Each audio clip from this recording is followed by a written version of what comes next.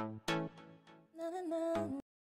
everyone, this is Mr. Abdulrazak and I teach basic technology. The topic for this video is Introduction to Technology. What is technology? Technology, the word technology is coined from two Greek words, techne and logia.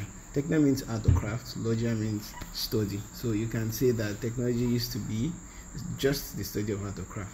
But now technology is a whole lot more. Technology is the usage of scientific knowledge to create ideas, equipment, and machines that make human life easier in quotes. Yes, it makes our life easier, but if you feel that's too bulky, you can just say technology is the art of making things out of materials.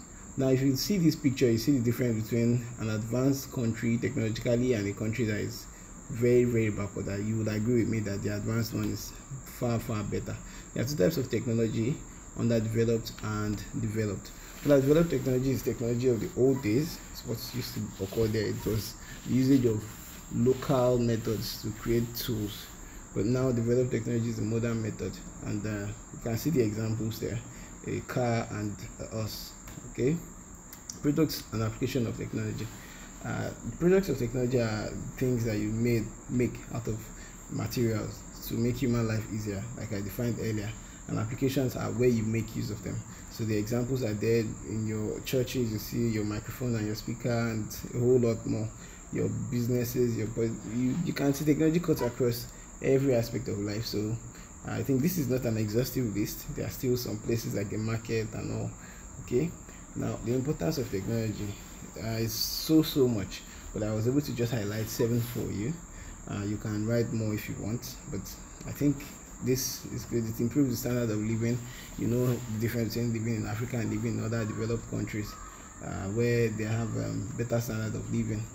Technology has reduced debt. Yes, that's created equipment and machines that make it easier for medical practitioners to practice their job and to try to save human life. That's created jobs. More companies have sprung up, technology companies that create things for people. Things like your washing machine, which is something I love so much, and all that.